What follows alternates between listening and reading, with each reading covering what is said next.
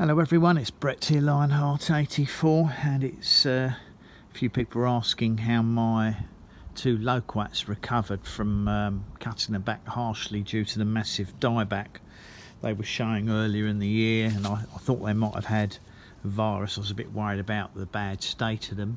Every time they put out new growth it died back, so I really cut them back heavily and repotted them into substantial fabric pots, and I'm pleased to say they've both made fantastic recoveries, and they've put on at least, well, I suppose the shoots are 2 feet long, so about 60 centimetres. This one is Oliver.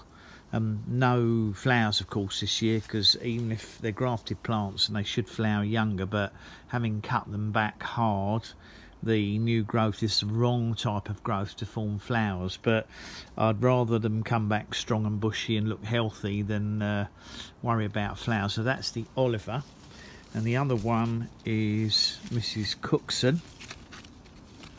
And again, although the growth obviously is fairly thin in places because these are new shoots, they're not super thick, but as you can see they're ultra healthy.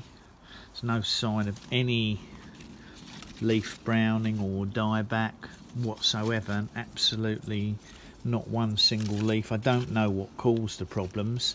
I don't know if it was fertiliser burn, too much water, too little water, or some other issue, but I'm certainly not going to feed these ones heavily as they're in fresh compost anyway, in fresh pots. It's a nice well draining compost, and they look pretty okay, so I think I'll leave them as is. So that one's Mrs. Cookson.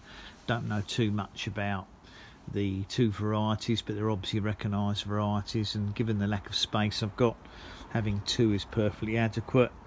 The roots systems on them look fine, and at this time of the year they enjoy the slightly cooler weather. They don't need it to be super hot, but even when we had that hot weather there's no sign of any scorch on any of them at all. So that is an update for the people who are interested in my two Loquats, Mrs. Cookson and the Oliver. It was even more bushy, and I think there's every good chance, if I look after them carefully and don't have any hiccups next year, that we could see flower buds on them next autumn, because these flower in autumn going into winter. So thanks for watching the video, much appreciate it. Please give me a thumbs up. You can share the video if anybody might be interested in Loquats. Please subscribe to my channel, and remember to click on the bell if you like updates on new videos as they come out. Catch up with you all soon. Brett out for now.